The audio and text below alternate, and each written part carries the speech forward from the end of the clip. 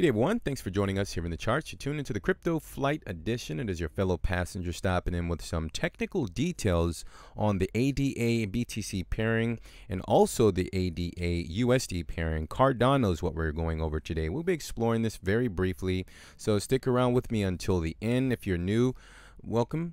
Consider hitting the subscribe button if you find any valuable information in the video here. I actually want to point out a pattern. Maybe a lot have seen this, but I want to kind of present it to you if someone has not shown you just yet. Loyal subscribers, welcome back, guys. The YouTube algorithm, of course, is promoting the channel. Thank you to your engagement, your appropriate thumbs and comments. It's promoting very nicely. Thank you for that, everyone. Okay. So let's see what we have on the menu. I'm going to reveal the chart or the pattern. So let's dive right into the charts here, shall we?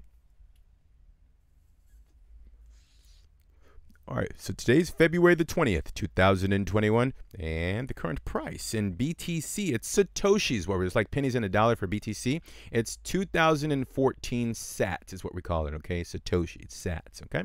It's up approximately 21.5% for the day. Here's a pattern that I found. Let me know if down in the comment section, has anyone shown you this pattern before? Here it goes. Here it is. That's it. It's an inverted head and shoulders pattern. It's a very large inverted head and shoulders pattern where, for those of you who just don't know what that is, it's basically a bullish pattern where it kind of, this is the neckline here, if I'm just kind of pointing it out right there, like I'll sweep the arrow, that's the neckline right there. So when the Satoshi value actually breaks above the neckline, if you even notice, there was like even like a back test there insinuating that the price wants to continue higher and the sellers aren't going to be able to push this price down. Not right now, at least. This isn't a video insinuating it's time to buy Cardano, okay? So let's be clear about that. Assess your risk tolerance, execute your strategies, know how much you're going to risk, know where you're going to take profits, and know where you're going to set a stop loss if this market goes against you by listening to someone like myself talking about cryptos on YouTube, okay? The overhead target, the technical target out of this very large inverted head and shoulders. Remember, bulls, and this is just my conservative target, okay? I'm pretty sure the fundamentals on the Cardano are like extremely good, and it's going to go like exponentially higher. I get it. But the technical target is 2444, so 2,444 sats and satoshis, okay? Let's do a really quick measurement as far as how much of a percentage that would be to the upside. So from the current level up to that is going to be, so it's like 20%. It's not a huge deal. I honestly think it may blow, I think it's going to totally disrespect this target because, I don't know, it's just, I think it's going to go higher. But that's the technical target. I guess that's the conservative play. If you do play that, of course, just keep some cryptos in the market just in case we're up against a very aggressive move to the upside, potentially even the all-time highs. Let's just do a measurement of that very briefly. Excuse me, that's about 202%. Again, let me know down in the comment section. I'm sure I'm way off about that, and I'm sure this crypto is about to literally explode 500%. Give me your price targets down in the comment section. And as you're doing that, I'll go ahead and carry on to the ADA and USD pairing. By the way, that was the Binance chart, okay? So just so that we're all clear, tradingview.com Binance chart for the Cardano and BTC pairing. Next up, we have AD and the USD pairing. I didn't find a pattern for this. This is going to be the Bittrex chart. But I did find the previous level of resistance. We're going to crank it down to the 12 hours. Short video. Thanks for stopping in with me, guys. Let's go ahead and close this out.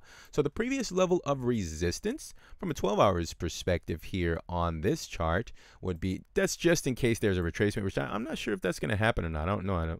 I'm not invested in Cardano, just so I'm transparent with everyone. We'll be down here at about 94 cents. So if that were the case, that would be perfectly in line with the trend.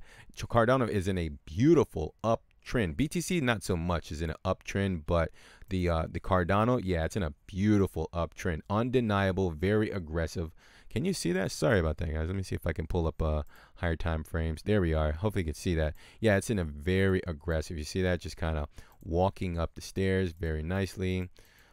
More of like just a very aggressive breakout. I can't really say it's a trend. Let's say it's a trend. I'm so technical. It's in a beautiful uptrend, okay?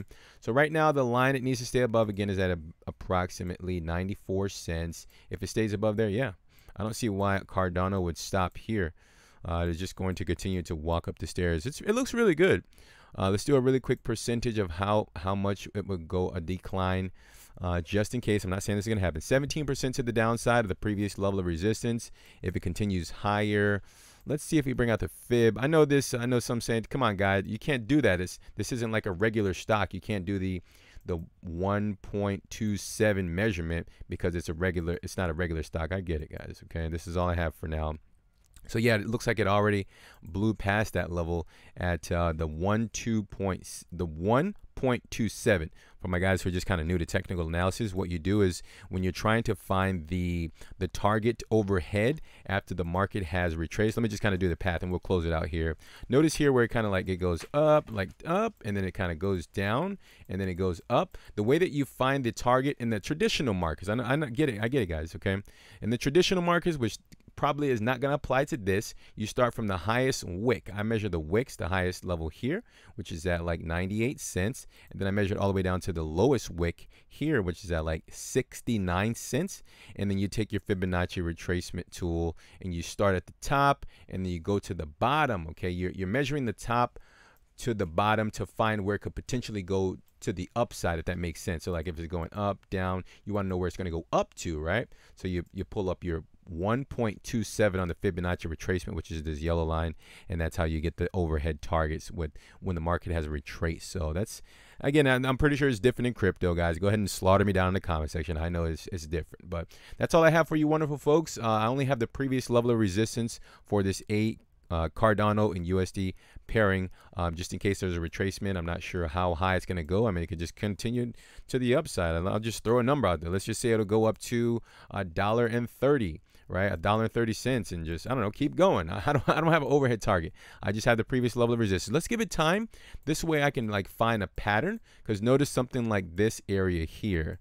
See how this is like, you can actually understand the range, something like this. So I'd have to give the price or the cryptocurrency at least some time to find a new range. This way I can actually measure, a consolidation range, and then we can potentially dictate where the market is going to go next. So that's all I have for you folks. Hopefully you enjoyed that. Leave an appropriate thumb just below the video there if there was any value in this video. Thank you for your time. We're going to cut out here. Before you go, if you're new, we covered the traditional markets. I'm not sure if you're into stocks, but we cover that 7 days a week. We'd love for you to join us. Hit the subscribe button and the all. We'll send you that information when it's available. And I think we covered everything. Yes, good. Out we go. Take care of yourselves. Protect your portfolio. Execute your strategies. We're going to talk very soon, and bye for now.